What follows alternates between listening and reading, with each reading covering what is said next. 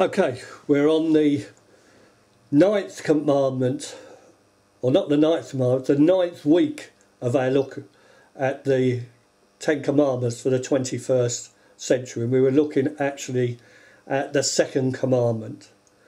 Don't make any images of me, or don't make any graven images of me, says the Lord. You shall not make for yourself an image in the form of anything in heaven above, or on the earth beneath, or in the waters below.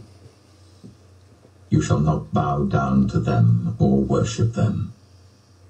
For I, the Lord your God, am a jealous God, punishing the children for the sin of the parents to the third and fourth generation of those who hate me, but showing love to 1,000 generations of those who love me and keep my commandments.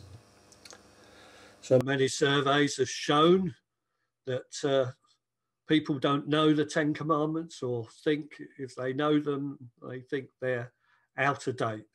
I don't believe that at all. I don't think they're out of date. I think they are just as important to us Christians now as it was to the people that God gave them to many thousands of years ago. We've been looking at this poll from YouGov that came out about a couple of years ago, and you shall not worship idols comes down at number 7 in the list, with only 31% of people believing that it's still important. People who believe that you shouldn't worship statues or symbols.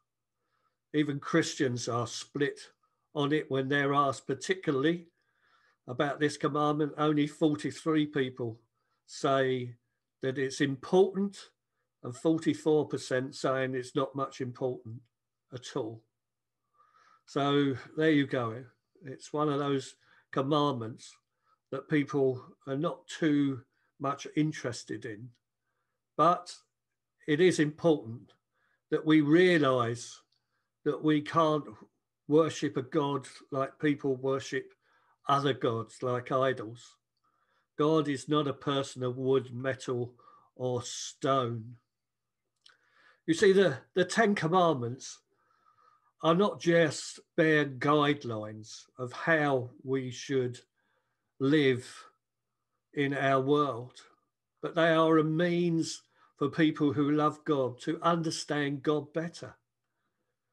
By knowing the commandments, it helps us to understand what he thinks, because we are created in his image.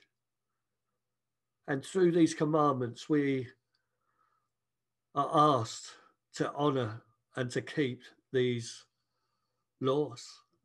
Now, you may not think idols are much important these days. Well, maybe not the wooden ones, the stone and the metal ones that some religions worship today.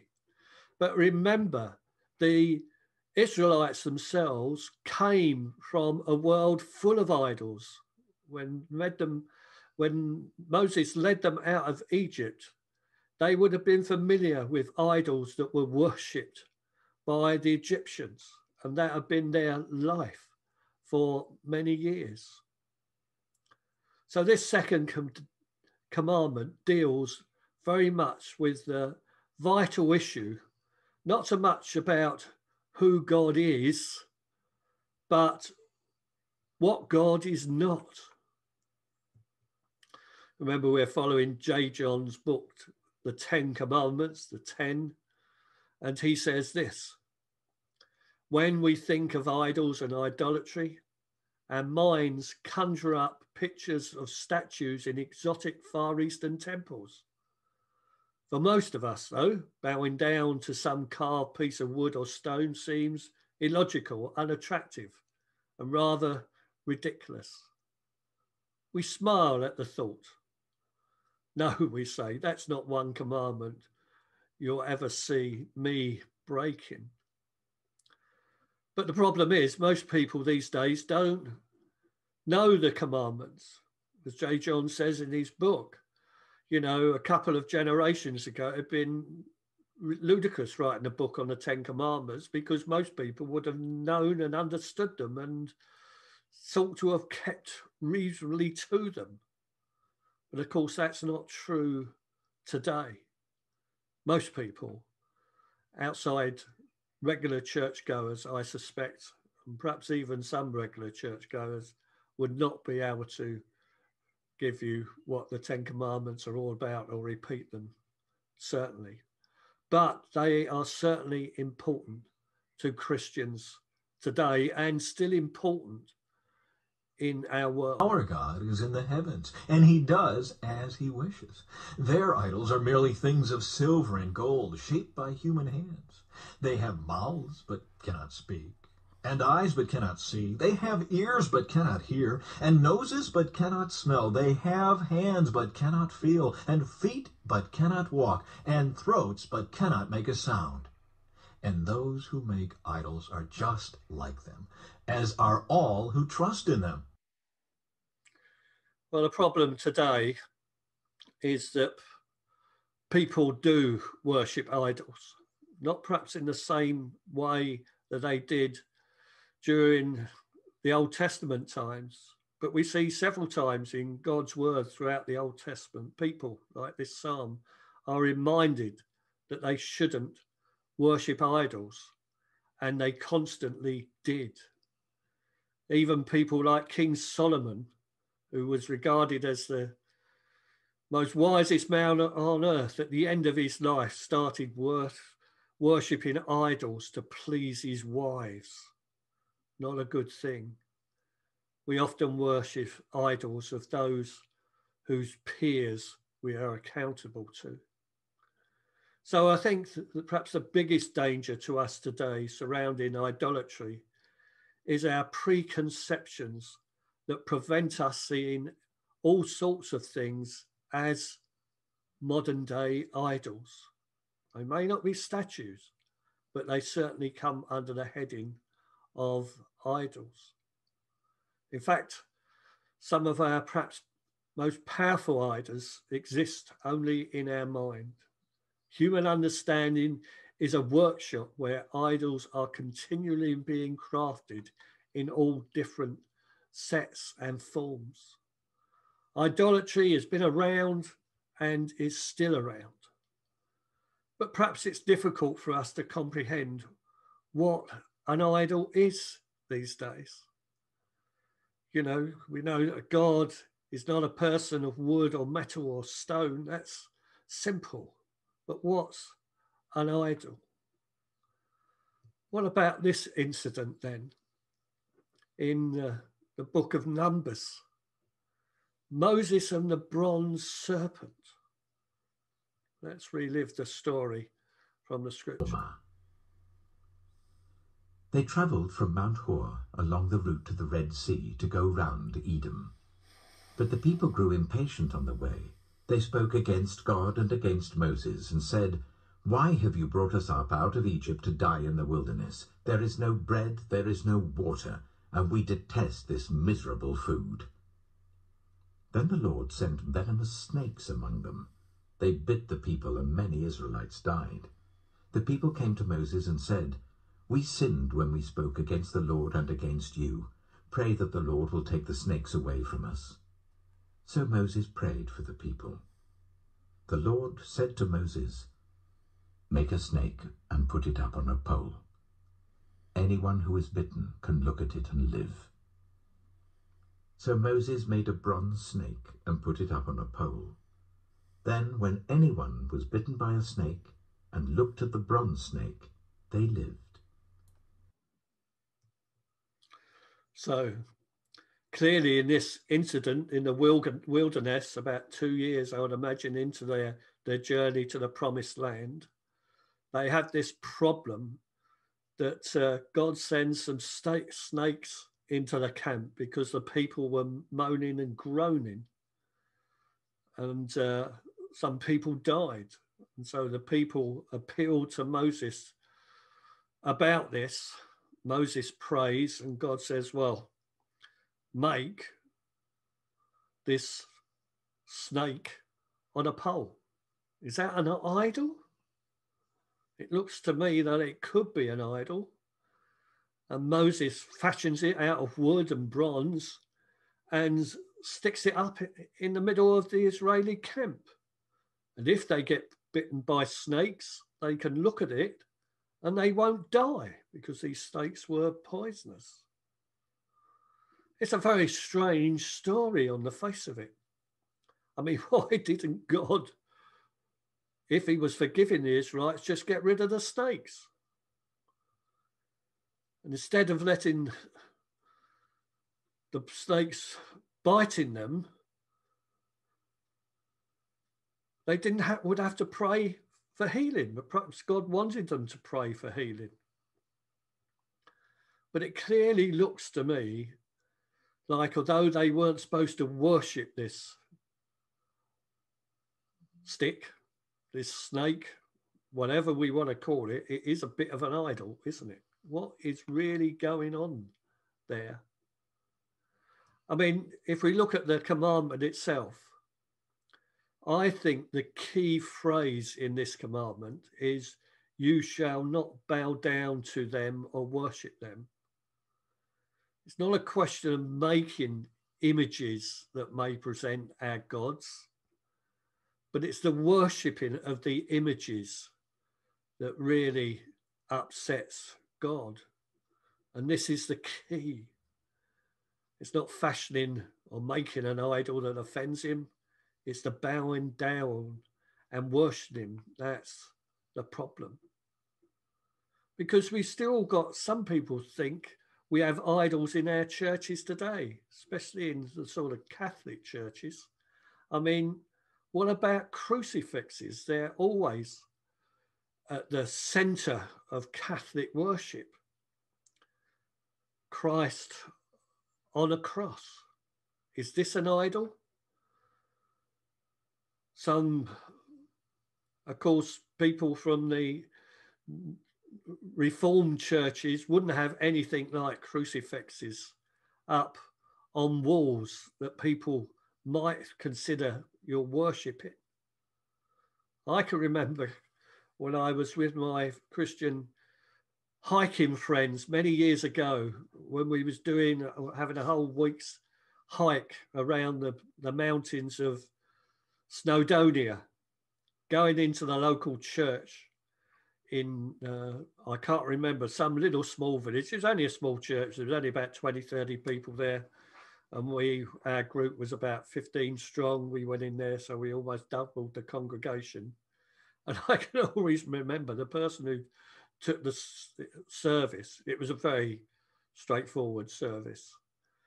And staying up, saying the people who wanted to cross up on the wall would be over his dead body. I mean, must have been quite embarrassing for people. But people, even in the evangelical Protestant tradition, can get het up about crosses and crucifixes. And I mean, even in some Catholic churches, the crucifix is right high and central, difficult to avoid. Are these images, are these idols that we worship? I mean, even in our Anglican Protestant churches, you know, we have paintings or glass windows in a prominent place that we can't fail to look at. This is All Souls, Langham Place, opposite the BBC, a very well-known modern church.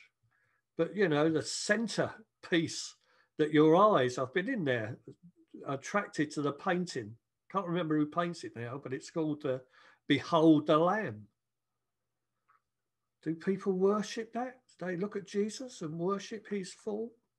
I mean, you know, we're all familiar with these type of Buddhas and other idols from the East, and do filtrate into our land now, especially in gardens, I've noticed, because I live with a lot of Hindus around where I live. There's lots of Buddhas by front doors and everything else. But are these are idols clearly, and people do worship them. But the Christian church is not without its idols that we can worship. So being what an idol is isn't all that clear. I think in J. John's book, he comes up with a simple suggestion about how we can deal with idols. What isn't an idol? The way that we can keep ourselves from worshipping idols. He asks us these questions. Can you make these statements without hesitation? He says. God gives me purpose, meaning, and fulfillment in my life. God governs the way I act. God is the focal point around which my existence hangs. God is often in my thoughts, and I get enthusiastic about God. I desire more of God. Thoughts of God comfort me when I'm feeling down. I read about God, I talk about God, I make friends with those who are committed to God. Is this something that we should desire? Can we all make these statements without hesitation, without having to think about them too much? That would tend to think that we're not worshipping an idol that is our God. Idol worship will damage our relationship with God. Isaiah points that out in one of his speeches, sermons.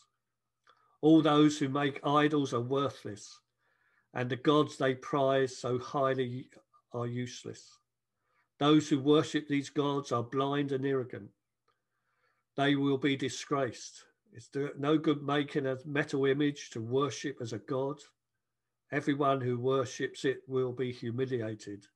The people who make idols are human beings and nothing more. Let them come and stand trial. They will be terrified and will suffer disgrace. Idol worship was big in Jewish places and communities, and all through the existence in the Old Testament, the prophets speak out about people worshipping idols. And is it the same for us today? How do we deal with it today? Now, idols really, I think, are those things that tempt us away from an exclusive personal relationship with God. That would be my definition of what an idol is. Something that tempts us away from an exclusive personal relationship with God. And it strikes at the very foundation of what is so important to the Christian, our relationship, our personal relationship with God. If we worship other things, then that relationship with God will be damaged. Can't be helped. Often we can relate it to the marriage relationship. Marriage relationship should be sacrosanct. And if a third party gets involved in a marriage, it will destroy it. It destroys the trust that you need in a covenant marriage relationship. And in the Bible, the Bible uses strong language about what brings idols into relationships in marriages. And we've all got some experience of that, I would imagine, within family. The famous statement by Princess Diana on the breakup of her marriage with Prince Charles was, "There was a third person in this marriage." And we all know who that was, don't we? And that's how we should understand why God doesn't want us worshipping idols, because it will damage our relationship with him. Marriage is an analogy in Scripture. We are the bride of Christ. Our life in Christ is bound up in the promises of the covenant that we make when we become Christians. And when we break that marriage covenant, the Bible speaks of it being like adultery. But what tends to be our idols today? Well, I've made a sort of a guess that things that tend to come into our life today that pitch up in the bracket of idols. These are not made of people type idols, but they're objects and material possessions like cars, clothes, fashion, holidays, work, money, sports, fitness. All these sort of things can become idols that we could worship in our understanding of this commandment. When things like our car is more important than worshipping God. When our job is more important than worshipping God. When our ability to play or follow sport becomes more important than worshipping God. When our wardrobe is more important.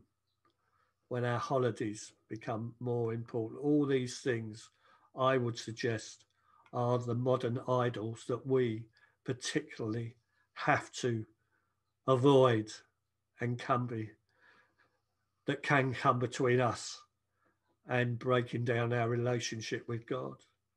In many ways, idolatry today has got a double danger. We can try and ignore these idols that come up in our life, simply believing we can't battle against the peer culture that we are faced with these days, the peer groups we appear in, neighborhoods, family groups, or anything over else. When faced with these things, we tend to just give up, but we shouldn't. There may be an overwhelming pressure in our particular culture that we have to survive in, such as sex, power, possessions.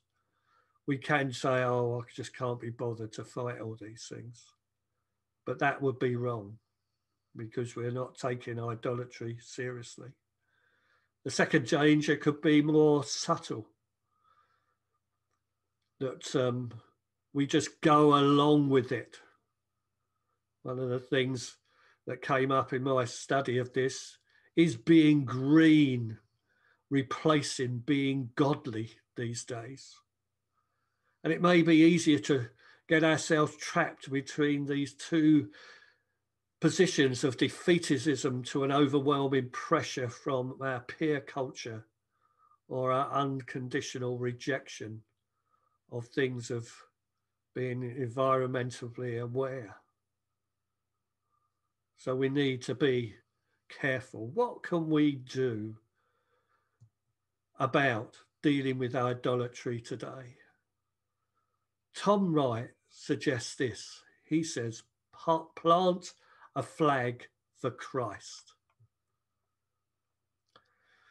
He says, when the first Christians arrived in Britain and started to build places of worship, they chose to build them on sites that the pagans had used for worship.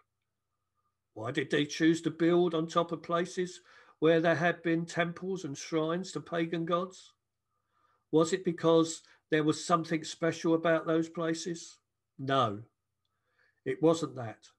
Rather, it was a conscious decision to say something about Christianity, that the call to us is to worship God in places where idols are worshipped. So plant a flag for God. Plant our flags in hostile soil. Proclaim our love of God in difficult places within our peer groups. Make it clear that we are God worshippers, that Jesus is our Lord and our salvation.